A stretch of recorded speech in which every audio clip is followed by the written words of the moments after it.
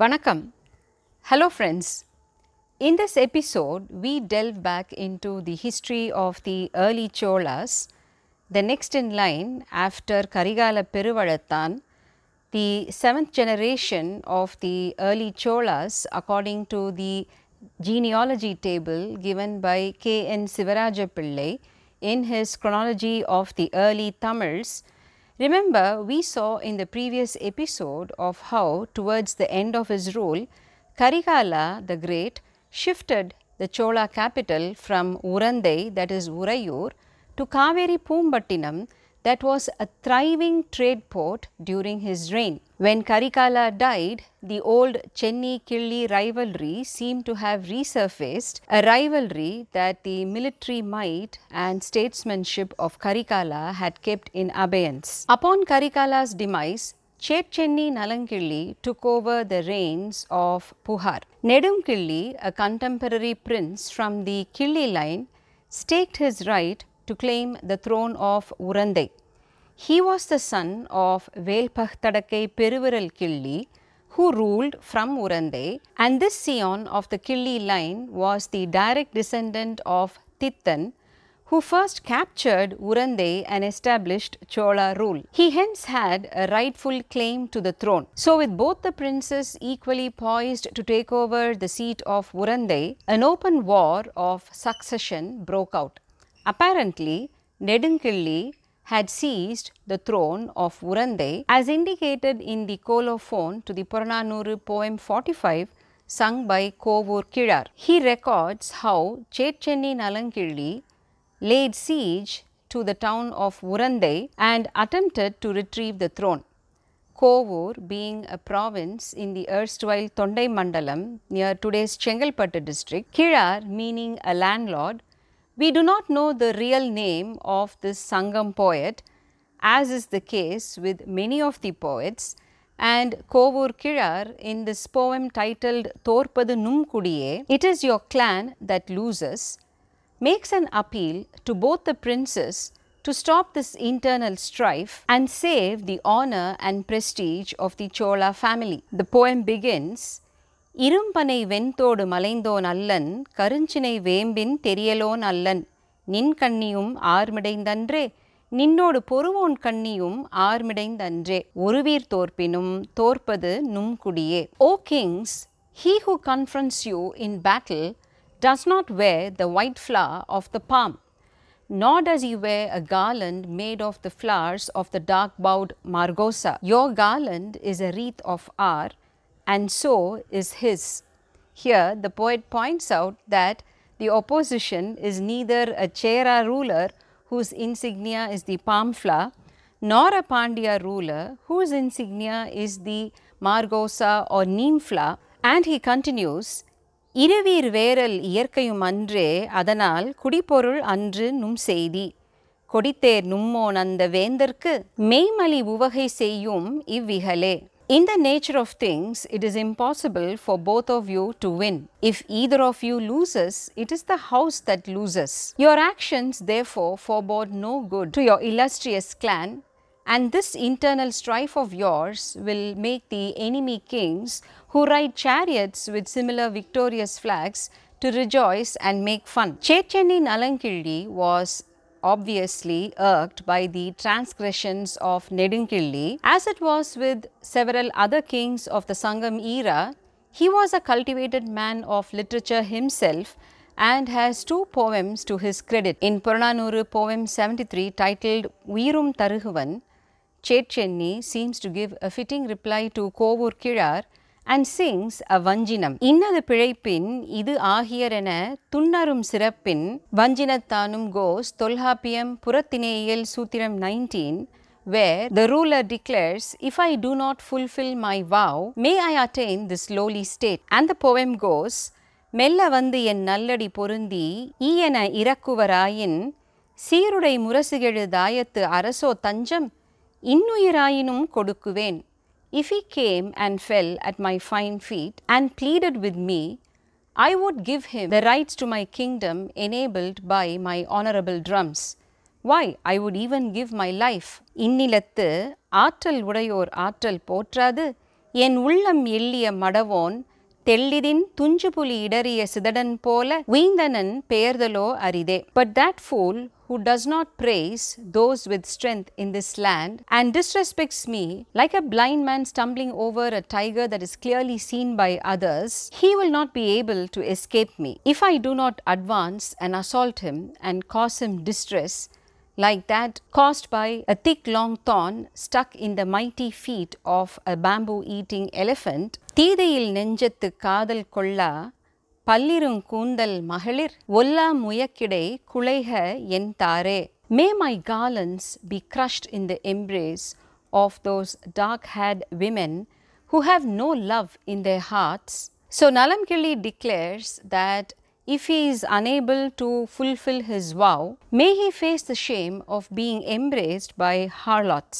So we see here a shift in the ethical values of kingship, a refinement or evolution in ideologies, so to speak. Though eventually Chetchenni Nalangkilli ascended the throne of Urandai, Nedungkilli did not give up without a fight. The rebel prince fled to another Chola town called Avur and occupied the fort, and Nalangkilli pursued him and besieged the fort for so long that the people and the army caught within the walls of the fortress suffered, and this moved Kovur Kilar so much as to render a poem, Purananuru poem 44, addressed to Nedungkilli, wherein the poet besieged Nedungkilli to come out of the fort walls of Avur and face Nalangkilli or else surrender in order to put an end to the strife.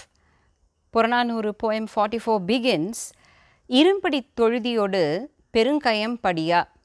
The war elephants have not been bathed, nor have they been fed their diet of mashed rice with ghee. They lean on their strong posts and with their strong trunks lying on the ground trumpet like thunder. பாலில் குளவி அலறவும் மகளிர் பூயில் வருந்தலை முடிப்பவும் நீரில் வினை புனை நல்லில் இணை கூவு கேட்பவும் இன்னாது அம்ம ஈங்கு இனிது இருத்தல். Babies cry without milk. The women have no flowers to wear on their hair. And from within the walls of the finely built homes are heard the anguished cry of the people who have no water. It is cruel for you to linger here. Tun அருந்துப்பின் வயமான் தோன்றல் அறவையாயின் நினது என திறத்தல் மறவையாயின் போரோடு திறத்தல். O great one, as strong as a lion, if you are righteous, open the gates of the fortress and surrender. If you live by martial laws, open the gates and fight. Here again we see the noble poet chastising Nedungkilli in keeping with the bardic traditions of that time.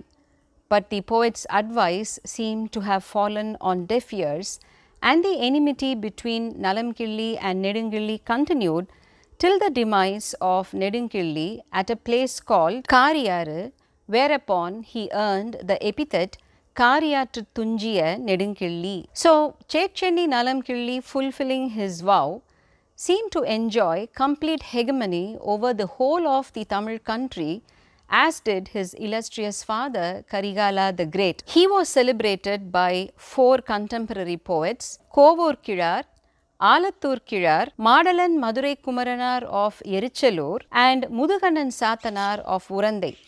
With over 14 poems, half of which have been sung by Kovur Kilar, praising the military exploits and courage of Nalangkilli, one of Kovur Kilar's poems implies how, even after gaining control, Nalangkilli had to continuously wage war to regain his territories. In the Purananuru poem 31 titled Vadanattar Thungar, the kings of the north do not sleep, Kovur Kilar sings, சிறப்புடை மரபிற் பொருளும் இன்பமும் அறத்து வழிப்படுவும் தோற்றம் போல இருகுடை பின்பட ஓங்கி ஒருகுடை உருகெழு மதியின் நிவந்து சேன்விழங்க நல்லிசை வேட்டம் வேண்டி வெல்போர் பாசறை அல்லது நீயொல்லாயே. Like the great tradition where wealth and pleasure follow righteousness, the parasols of the Chera and the Pandya rulers follow behind your tall parasol that shines alone like the bright moon. And craving for great fame, you do not rest anywhere other than your battle camps where victories are won. Your elephants attack enemy forts, making their tusks blunt and are out of control. Your warriors, wearing victory anklets, the Veerakaral, desire battle and are willing to travel long distances at your behest. Afraid of you circling the earth, the kings of the northern countries are distressed, their hearts trembling and their eyes unable to sleep. In his history of the Tamils from the earliest times to 600 AD, P.T. Srinivasa Iyengar has this to say about the beautiful simile with which this poem opens, a simile used to explain how the parasols of the Chera and Pandya line following that of the Cholas is like how in matters of life, where the three aspects aram, porul, inbam, meaning righteousness, material wealth and pleasure, where aram, that is virtue, always takes precedence over wealth and pleasure, so the Chola parasol is given the first place. And PTS has this to say, and I quote, "This phrase shows that Aryan ideas were now rapidly gaining ground in Tamil India. Such a simile involving the Aryan concept of the objects of life and comparing concrete objects with abstract ideas cannot be discovered in Tamil literature before the times of Karigala. Nothing can be further from the truth, as evidenced by the philosophies of life discussed in the Sangam poems themselves, on top of which in the Tolhapiyam Purathinayiyal there is a Tinai, a division that goes by the name Kanji, denoting impermanence, where the Suthiram goes, Kanji Thane Perundinai Purane Pangara Sirappir Panneriyanum Nilla Ulaham Pulliya Nerite, dealing with the matters appealing to external life, that is Purathinayiyal. Kanjithinai defines impermanence or the transient nature of things under three heads: Ilamai Nilayame, the transience of youth; Selvam Nilayame, the transience of wealth; and Yakai Nilayame, the transient nature of life itself, explains Puliyur Kesigan in his commentary. Puliyur Kesigan's commentaries on the Ettuttogai and Pattupattu works and the Tolkapiyam in very simple language are a great guiding material for research students. So what would have made a renowned historian like PTS make this claim? First published in 1868, the book vibes with the thoughts that were widely prevalent during that time. Before it was established that Tamil was an independent language and the Tamil people had their own autochthonous culture steeped in antiquity, it was widely believed that Tamil came from Sanskrit and the Tamil people owed it to Vedic traditions for civilizing a tribal Tamil state. And the other beautiful poem of Chetchenni, Purananuru poem 75, under a subdivision Mudumori Kanji that deals with ethics, material life and pleasure and the balance between these three, stands testimony to the highly evolved intellectual state of affairs in that early Tamil society. The setting being the king's court, a discussion seems to have ensued as to what constitutes a righteous rule, and the poem goes, "Moothor moothor Kootram Uithana, Paalthara vanda Palaviral Dayam, Eidinam Ayin, Eidinam Sirappu ena, Kudipuravu Irakkum Kooril Aanmai, Siriyon Perinadu Sirandandru Manne." If a small-minded man who has received the sovereignty of his lineage thanks to the demise of his ancestors, and destiny passed on to him the benefits of their ancient victories, where he lacks the manliness and implores his subjects into paying higher taxes, his kingship indeed would be a burdensome one. Nalangkilli continues, "But where the kingship, represented by the faultless parasol, held high as a mountain, accompanied by victory drums, is inherited by a superior ruler, one who faces battle with great bravery and effort and is just, his rule sits lightly on his subjects, as light as the roots of the netti that floats in a pond with scant water, not burdening but bringing comfort to his subjects. That is the true wealth of kings." This poem comments on how power may be conveyed by privilege of birth, at times on unqualified men. We see standing example of this today in our politics, and here the person making the claim is the king himself. So both the poems of Nalangkilli reflect an evolving ethical standard of a people, where in the Purananuru poem 73 he considers it a shame to be found in the embrace of harlots, which itself is a shift in ethical standards of the time. In poem 75, the king sets a high benchmark for his own kind by implying that one who exploits his subjects is not a good ruler. Life in the times of this bygone era on Tamil soil is what should have inspired the likes of Thiruvalluvar, who probably took inspiration from Sangam poems. The 18 didactic works which go to form a part of the Sangam corpus, the Nalangkilli Kanakku Noolgal, time-wise came towards the end of the Sangam era.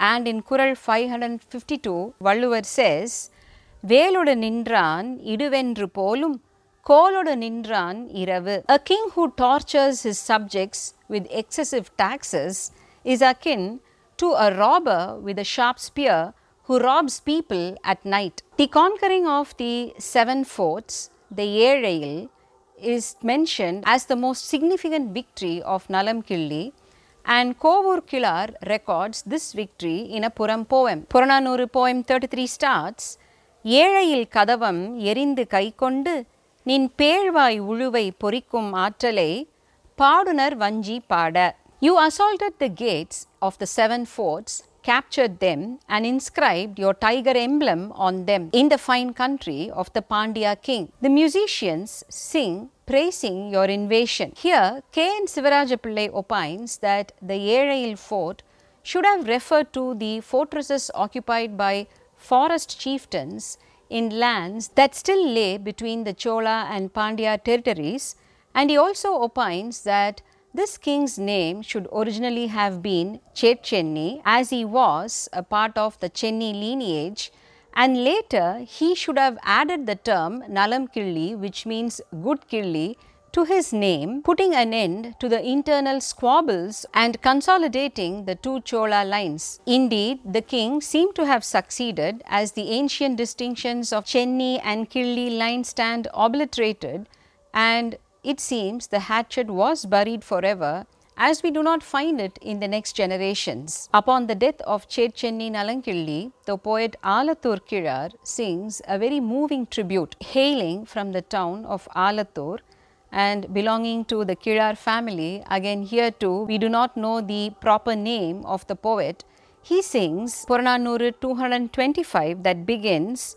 Talayor Nungin Teenjor Misaya, the beautiful translation given by Vaidehi Herbert, for which we are very thankful, making the Sangam poems accessible to a largely English audience. Look now, his land has become wasteland where kalli and thorn bushes thrive.